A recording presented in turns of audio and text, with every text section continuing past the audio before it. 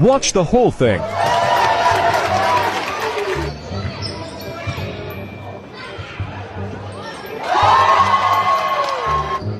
This is hilarious. They're just going out there.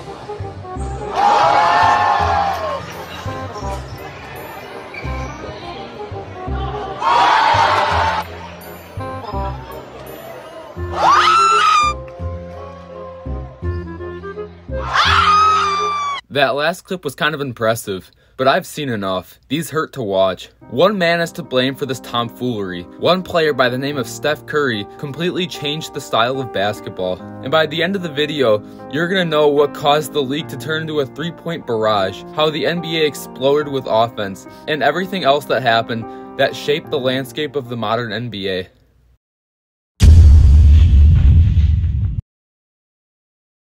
The NBA has been around for almost a century, and the sport of basketball has been around for even longer than that. Throughout this wide time frame, we've seen the game go through countless changes. I believe from the day the NBA was founded to the current day, there have been 6 unique eras of the game. These 6 eras capture the different changes of players, teams, playstyles, strategies, and culture. And in today's video, we're going to look at what I like to call the offensive explosion, which spans from the years 2015 to the present day. In this time frame, I'm sure many of you are keenly aware of. This era represents the emergence of the three-point dominated league. And of course, this revolution was led by none other than Steph Curry. 2015 marks the shift of an era, because 2015 was when the Splash Brother Warriors really started to take control of the league. In 2015, the Warriors won their first of many NBA championships during this time frame. Steph Curry won his first MVP, but what was really special about this title was how the Warriors won it. The Warriors in 2015 showed the league that you could win a championship with your best player being a three-point shooter, and they did it again and again and one more time. Never in NBA history have we seen a championship won by your shooter leading the team. Now, some of you may like to say Larry Bird did it first, but he really wasn't a primary three-point shooter. During Larry Bird's career in the playoffs, he only shot about 1.5 threes per game,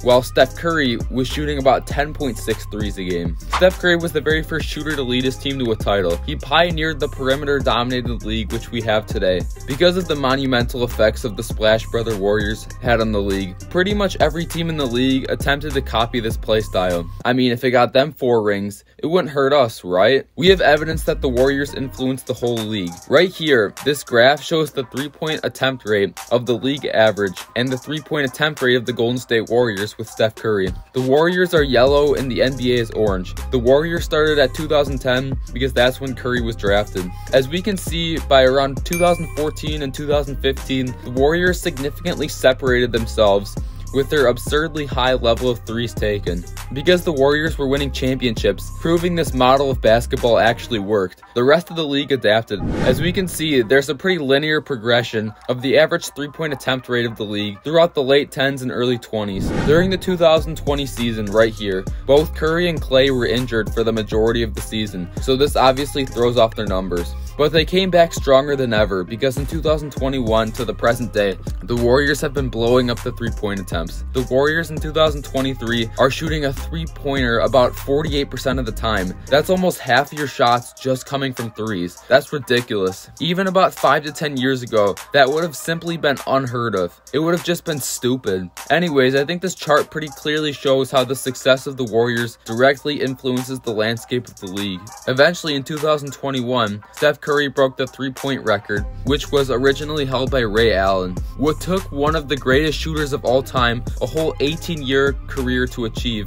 Curry overcame it in about a decade. It just shows how much three-point shooting has evolved over the last 10 to 20 years. One of Steph Curry and the Warriors' greatest rivalries of the time that you are all most likely aware of are the LeBron James-led Cavaliers. These teams played each other 4 times in the finals, 4 straight years from 2015 to 2018. And for the most part, the Warriors dominated these series, winning in 2015, 17, and 18. But not 2016 though. 2016 was a special year. 2016 was the year that we saw LeBron James and the Cavs come back 3-1 in the finals, a feat that we've never seen any other team do in NBA history. Another one of the Warriors' arch rivals during this time was the Houston Rockets, and this rivalry was even more lopsided than the Cavs. The Houston Rockets played against the Warriors during 4 different postseasons, 2015, 2016, 2018, and 2019, and the Warriors won all 4 times.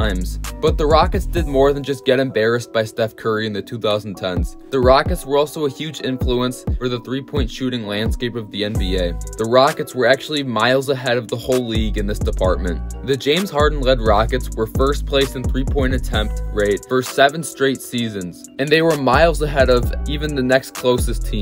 Their isolation offense with James Harden and shooters surrounding him was a big influence for the analytical era of shot attempts we're in today. There's one thing we can't forget about during the turn of the decade though. That's the pandemic, which kind of stopped basketball for a few months, but eventually the NBA bubble was created because of this. And the LA Lakers, led by LeBron James and Anthony Davis, dominated during this unique time. Like I mentioned before, the modern NBA has really been an offensive explosion. We've seen drastic changes to the pace and style of play just recently. Right here, we have a chart of the pace of play, which starts all the way in 1951 and ends in 2023. The league's pace of play has fluctuated a lot over its history. During the 1950s and 60s, the league's possession count was off the wall, averaging in the 120s and 110s. During the 90s and 2000s, the league's possession count was at its lowest point in history, around the low 90s. But in the late 2010s and early 20s, we've seen a drastic change in the pace of play. The league's pace is increasing by the year now. Why does this even matter, you ask? Well, I didn't call this time the offensive explosion for nothing. Increasing three-pointers along with the increase in pace of play is the perfect formula for super high-scoring offensive dominated games. In 2004, the average score for a team was 93.4 points. In 2023, the average score for a team jumped up to 114.7 points. That's more than a 20-point increase. And not only team scoring was affected by this, but also individual scoring. 20 points a game. Back even just a few years ago or so, this milestone felt like a hallmark for a great scorer in the league. Until just recently, a 20-point-a-game scorer was someone who you built your team around. Right here, this shows the amount of 20-point game or more scorers in the league from 2000 to 2023. During the 2000s, this number hovered around the 15 to 25 range, and it dropped as low as just 9 20-plus point scorers in 2013. But in 2023, there was a whopping 43 20-plus point scorers in the league. 20 points a game has now become the baseline for a good player, where just a few years ago, it was seen as the ideal scorer. In 2004, Bucks shooting guard Michael Redd averaged a respectable 21.7 points a game. This put him at 10th in scoring in the NBA, and even gave him an all-star appearance. Do you know how many points Michael Redd would have averaged in today's game? If you adjust the pacing to the modern game, Michael Redd would be averaging about 23.7 points a game. And this doesn't even factor in three-pointers. Michael Redd was a three-point sniper. Michael Redd that season attempted 4.4 threes a game. If Michael Redd was playing today, being the #1 option on the Bucks, he would easily be putting up 8 to 9 threes a game. Saying he would average close to 27 or 28 isn't crazy to say. Let's do this the opposite way now. In 2023, Jordan Poole averaged 20.4 points a game. Also not bad. While numbers like these put Michael Redd in the top 10 scoring list, Poole doesn't even crack the top 30. Last season, he finished 38th place in scoring. If Jordan Poole played during Michael Redd's day, so 2004, Jordan Poole would be averaging only 18 points a game. Do you see how this inflates the numbers? The increased pace of play causes scoring to ramp up like crazy. But this isn't the only reason. An increased importance on transition offense, players naturally getting better at shooting, but the most important reason why I believe are rule changes that benefit offense and the way that refs officiate the game now. One of the biggest rule changes that helped offense was removing the hand check in 2004. Other changes like the defensive 3-second rule and clear path fouls also helped, but more importantly, the officiating of games severely influenced the outcome of them. And in our case, the refs want to see an offensive barrage. Right here we have Jordan Poole doing a series of moves that today wouldn't really get a second glance. Let's look at that again one more time. If a player ever did any of these moves 20 years ago, I think the ref would have a heart attack on the spot. Just call everything in the rule book on him at that point. Or what about this spin move from Giannis? Perfectly legal today. But if Giannis did this 20 years ago, the refs would have told him, don't forget your luggage for the travel to Greece and back. These are just a few examples of how superstars in today's game bend the rules of traveling, carrying, and double dribbling. Speaking of Giannis, there's one more thing that really makes this time special. During some of the most recent years of the league, I'm talking less than 5 years ago, we've seen the revival of strong and dominant big men. I mean, the last 5 MVPs won have all came from power forwards or centers. But there's a catch. These bigs aren't back to the basket players like all the previous generations were. These bigs have something else different about them. They weren't just assigned to sit under the basket. Instead, they were given more freedom. The modern NBA let them show off their skills. Big men were all of a sudden allowed to dribble, pass, and shoot like a guard, while still having the physical attributes of a traditional center. In today's game, we've seen flexible and skilled big men crowd the NBA. Let's take a look at some of them. Giannis Antetokounmpo, who has the speed, agility, and jumping ability of a wing, but has the physical build and size of a center. Your big man isn't supposed to be a nightmare in transition like Giannis is. Another example is Joel Embiid, who is pretty much like a Hakeem Olajuwon and Shaq combo, but who can shoot and dribble the ball. Like, you shouldn't be able to do this at 7 foot and almost 300 pounds. And we can't forget about Nikola Jokic. I think Jokic really defines the modern day big man.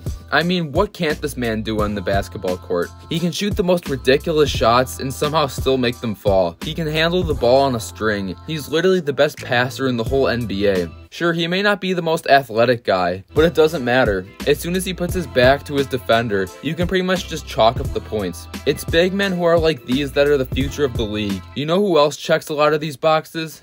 To the hoop, lays it up, no, the follow, no, Wembanyama with the putback! That's right. Although you guys are probably as sick as I am of hearing the name Victor Wembanyama, if he can live up to the expectations, he is the future of the NBA and centers in general. Like we talked about before, Wemby can almost do anything on the floor he pleases. Handle the rock? Check. Shoot the outside ball well? Check. Pass the ball well? Check. And he can still do what traditional centers have always done, like scoring in the paint, grabbing boards, and blocking shots. This is really the future for big men and the league in general. The league will be dominated by the 7-foot demigods that can literally do anything on the court. I think we're starting to see a shift from a guard-dominated league back to a big man-dominated league. If you enjoyed this video, I would highly recommend you go watch this series of videos from the start, where we talk about how the NBA evolved over time and what led up to the current game we're in today.